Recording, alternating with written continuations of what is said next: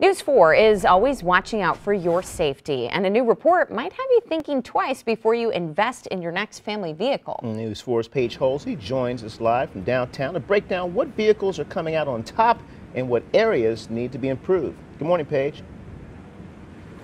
Yeah, good morning. Headlights, we've all been using them a lot lately, right, with all this foggy, wet weather.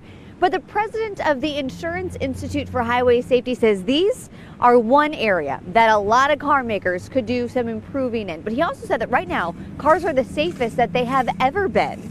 So the Insurance Institute for Highway Safety, those are the folks that test the vehicles in all these different crash areas. And this year they use 6 different crash tests, plus roof strength, headlights, and pedestrian detection systems. The results just came out, and this year they say 64 vehicles earned a top safety pick award. That's 7 more than last year.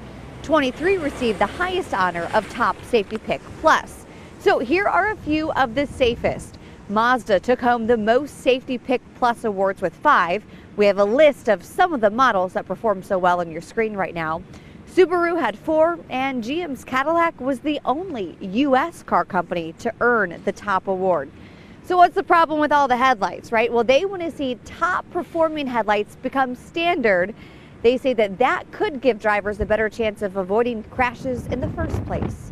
We're live downtown. Paige Halsey, News 4.